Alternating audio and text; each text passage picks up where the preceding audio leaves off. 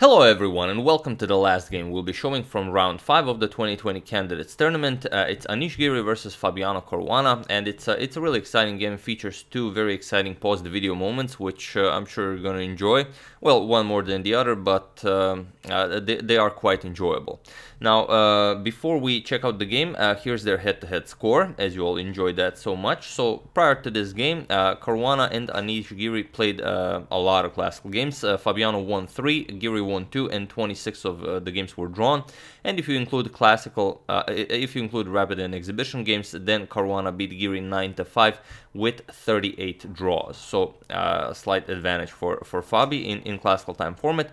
And also let's enjoy some close-ups before we start with the game. Here's a nice close-up of Fabi. So let's just enjoy that for a second. And also a very nice photo of Anish Giri. So let's check out that one as well. So there you have it, and now let's see what happens here. Giri opens with d4, and Fabi once again goes for the Slav. We have c4 and c6. The Slav defense is on the board. Knight f3, we have knight to f6 and e3 now. Preparing to develop the light square bishop. Bishop to f5, developing the light square bishop before closing the cage. And knight to c3 now. We have e6, and now that the bishop can no longer go back, Giri immediately goes after it. Knight to h4, we have bishop to e4, f3, bishop to g6, and now mostly played move here is queen to b3. We're with or without including knight captures on g6 first, but queen to b3 is the main idea. But here Giri goes for bishop to d2. It's a much rarer move, and with it he hopes to throw Fabi off guard. But Fabi just continues, developing bishop to e7. Now, some nasty discoveries could be possible if this knight ever moves. So Giri eliminates the bishop now, knight captures, h captures, and the queen to c2 now. Now saying that he will maybe castle queenside, as he already made way for the king. Knight b to d7 by Fabi, and here we have castles queenside by Giri. And there is one game in the database where queen to c7 was played, but here Fabi goes for knight to b6, and it is as of move 11 that we have a completely new game. So let's see what happens. Giri now, of course, he doesn't want the position on the queenside to open up, as he just castled queenside. So of course c5, he wants to close it. Knight bd7, and now king b1, a nice prophylactic move, getting king to a safer square. And here, while you could start breaking up this pawn chain with b6, Fabi first prepares it with queen to b8. Now b6 is definitely an option, but also you are just threatening to gobble up that pawn on h2. So Giri plays h4, and now g5 by Fabi, as the rook is still undefended. The bishop hasn't been developed, so the rooks are not connected. So bishop back to e1 by Giri, defending the h4 pawn twice, and now even g4 by Fabi. We have e4 by Giri, striking in the center, g captures on f3, g captures, and now finally b6, Fabi starts opening up the position. E captures on d5, we have e captures on d5, and now c captures on b6. Even that, we have a captures on b6, now opening up the a file for the rook. Fabi will play something like queen to a7 to pressure the a2 pawn, and now knight to a2. Probably with the idea that he wants to either shift this knight to c1 to help out with the defense of the a2 pawn, or he maybe wants to get it maybe to g4, to g3, and then to f5. So first queen to a7 by Fabi, threatening just queen captures, and now instead of going back, Giri decides that he will use the knight, so instead b3, now defending the a2 pawn.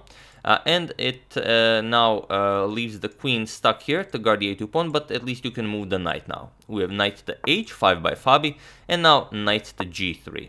Just offering a trade, hoping for captures, then he gets this beautiful bishop in, then the other bishop can go to this diagonal, and so on. So instead, we have g6 by Fabi, Giri trades, knight captures on h5 instead of pawn, rook captures on h5, and now f4, a really strong move by Giri. Preparing to kick away the rook from h5, and also start to develop those bishops. King to f8 by Fabi, getting the king to a safer location with ideas of maybe king g7, artificially castling. Bishop to e2, kicking the rook back, and now rook to h8. And here we reach the first critical position of the game. Feel free to pause the video here and try to figure out what you would play here with white, but it's an incredibly difficult task, so you know, don't overdo it.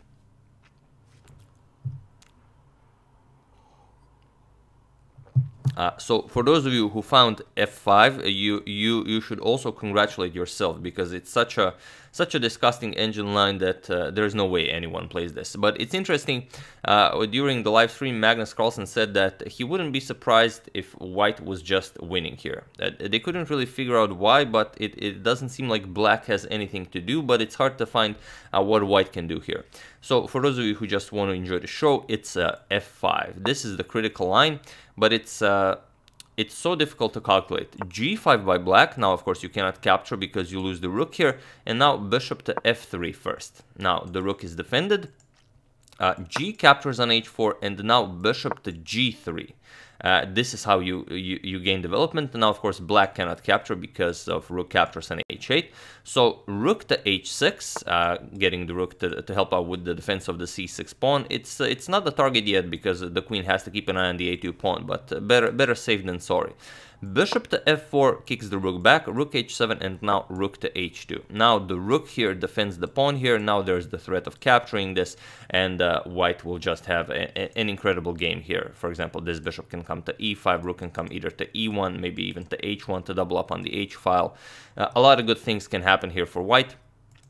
But it's you know, hard to decide on such a move. So basically, from this position where the bishops are here and your rooks are not coordinated well, the queen is stuck guarding the a2 pawn, you would reach this position where the bishops are nicely placed here. The rook helps out with the defense of the pawn, and black didn't really do anything. So basically, white got 5 free moves without black actually being able to do anything. So this is the real secret behind the position. However, it's incredibly hard to find. Giri first played bishop to d3, now with ideas of preparing f5, and now c5 by Fabi. We have bishop to c3, opening up, hoping to open up this diagonal. So Fabi does it. Captures on d4, and the bishop to f6 now. Fabi seems to have solved all of his problems, but again, feel free to pause the video and try to find the winning move for Giri while I give you a couple of seconds.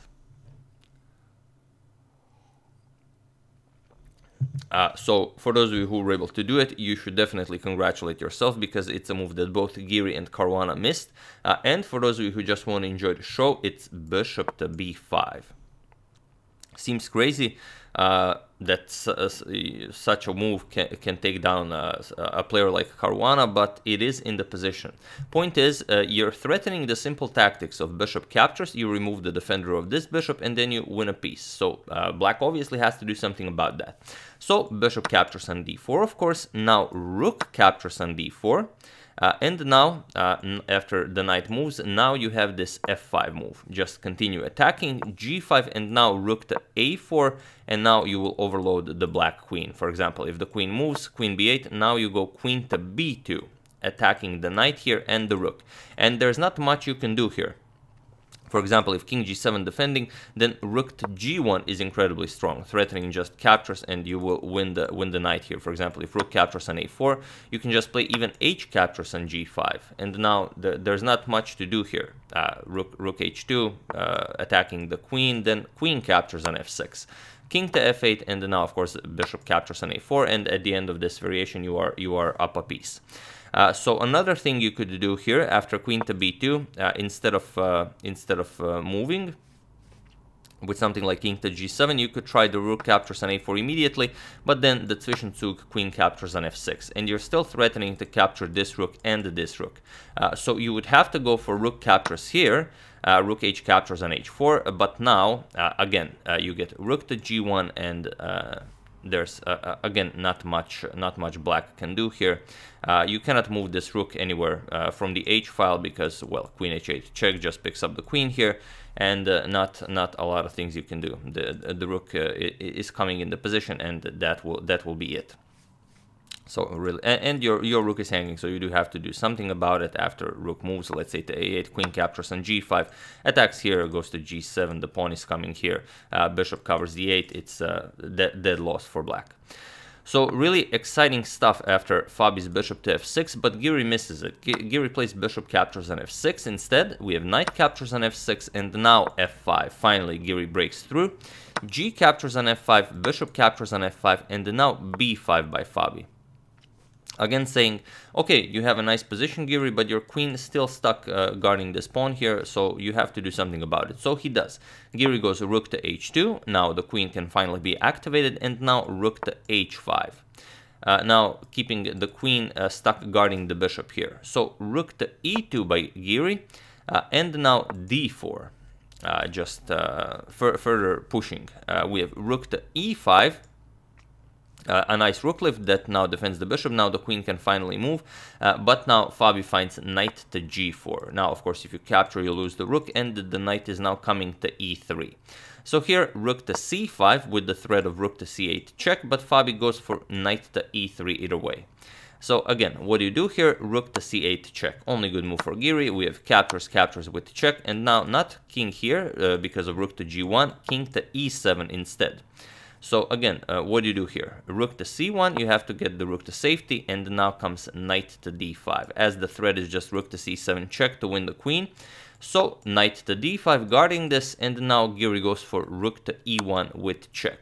Fabi again blocks, knight to e3, rook to c1. We have knight back to d5, rook to e1 with check, knight to e3. And after rook to c1, it was in this position on move 42 that Giri and Caruana agreed to a draw. So really tough game, really complicated game. Fabi had to spend a lot more time in the opening. Giri out-prepared him, but then when it was time to strike, Giri had two chances. Okay, that f5 move, not likely for anyone to find, but that bishop to b5 move that seems to be outright winning, that was definitely Giri's chance. But yeah. That's the game. I do hope you enjoyed it. Here, there's no real way to look for advantage. If you try something like, well, what could you try? Let's say knight back to d5 threatens this. We have something for white. Maybe you try this to get rid of the defender and then win the queen, but then just knight check wins the bishop, or you have to give up the exchange. So not much you can do there. And for example, if bishop g4, maybe attacking the rook, try to go for the knight this way, then rook e5. You no longer have any rook e1 checks, and if bishop f3, just knight c3 check again. Just winning for black. If you move, you're getting queen captures on h2, and if you don't, then you just have to give up the exchange with the rook captures, and you're just worse. So yeah, after rook to c1, they drew the game, and here are the standings now after 5 rounds of the FIDE Candidates 2020 tournament. There we have it. In first place, we have Jan Nepomniachtchi with 3.5 out of 5 points after winning his game against Van Gaal. Followed by Maxim Vachier-Lagrave with 3 points, then Fabiano, Caruana, Van Gaal, and Alexander Grishuk with 2.5, so on 50%, and then with 2 points, Ding Liren, Kirill Alexenko, and Anish Giri. So those are the standings after 5 rounds, but it's a long tournament, long way to go. We'll see what happens. So really exciting stuff. And what do you think of the tournament so far? Do you agree with the statement Alexander Grishuk made in an interview? He said that he definitely thinks that the tournament should be either stopped or postponed. That it's not without cause that all of the other big events in the world have been cancelled or postponed, and that he just doesn't feel right playing in the tournament. Everyone wearing masks, there's a lot of security everywhere, and it just kills the mood of the tournament. And he says that with all that in mind, being on 50%, that he is very happy with his result, but he definitely thinks that the tournament shouldn't have happened. So what are your thoughts on this? And yeah, I'll see you guys soon. I would like to thank Whitbeck Holdings LLC, Simon Johansson, Harry Willis, Gleb Kopchenkov, and Randall Ingersoll for a contribution to my channel. Thank you a lot. I really appreciate it. As usual, you can check 2 of my previous videos here. Thank you all for watching, and I will see you soon, continuing the coverage of the FIDE Candidates Tournament. So thank you all. I will see you soon, and have an excellent start of your week.